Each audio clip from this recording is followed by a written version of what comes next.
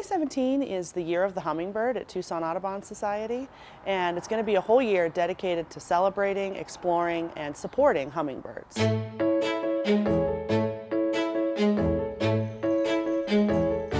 And hummingbirds were chosen because they're such amazing special birds, and Southeast Arizona is such a special place for hummingbirds. We have 13 species of hummingbirds here that you can see every single year, plus 4 additional species that you can see on certain years that don't show up every year.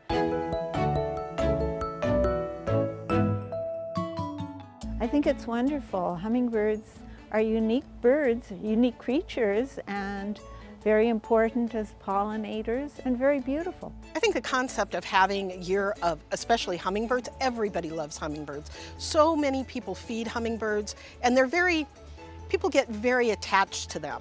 And people even get attached to hummingbirds here. This is Annis, and she was just sitting there. So on my left here is a male broadbill sitting up in this twig over here. We're in the hummingbird aviary at the Desert Museum, one of the most popular exhibits we have. I think it's so popular because we have all these really tenacious, wonderful little birds coming so close to you.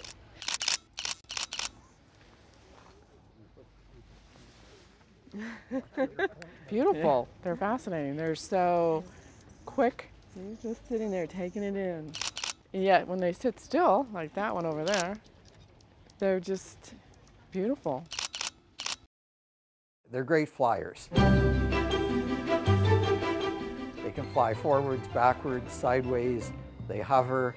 The hovering is great as a hummingbird photographer, as such, if you want to photograph them, because they sit and hover in front of a plant while they're getting the nectar. And as such, their wings are going a mile a minute, but their bodies are relatively stationary. You can get some really good photographs that way. This is a magnificent hummingbird. I photographed this one in Madeira Canyon. So this is a pretty cool bird, and that coloration, you only see it under certain lighting conditions. As a photographer, you kind of wait and hopefully you'll get the shot at the second before it moves and you lose that color again, that red color on the head.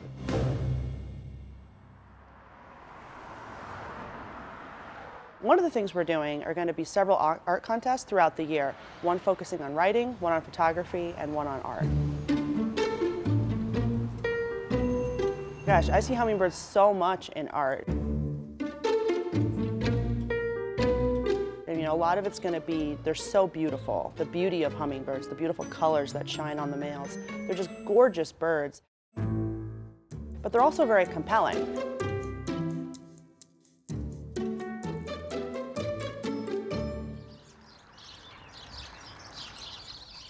We are making a big push for folks to make their yards as bird-friendly as possible. Planting native vegetation, putting out hummingbird feeders, as well as we have a list of the best plants to create food for hummingbirds that you can put right in your yard. You could put as much work into it as you want, or as little. It's not that much work, and they do better than trying to plant non-native plants, and they need less water, which is important in the desert. This is a great plant to attract native pollinators. This is a tuberosa, and this is the yellow variety, but it also comes in orange.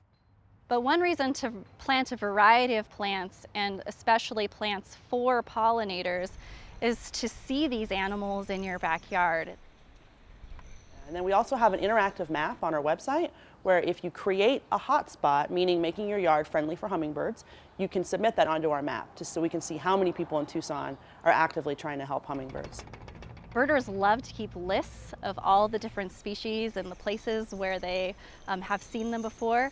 And all of that data helps scientists give us better information about how we can conserve and protect our natural environment as well. Not just scientists, anybody can get involved and report hummingbirds that they're seeing.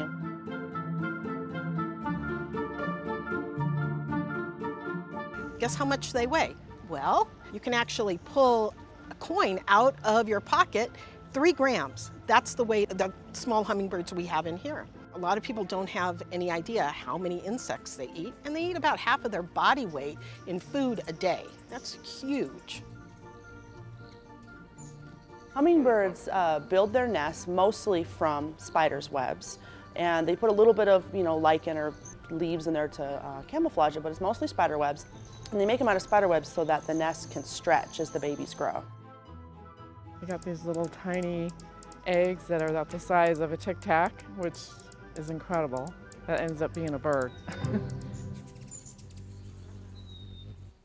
They have some negative characteristics, like the males do not have anything to do with raising the babies, and they are promiscuous, which some people may think is a good thing, and it just depends how you look at it. I think they're whimsical. I think that hummingbirds have this magical quality. You can be out just enjoying your day, especially in Arizona, and you look over and you just see this thing, and you look over and it's a hummingbird. They're just incredible creatures. We call them our winged wonders here.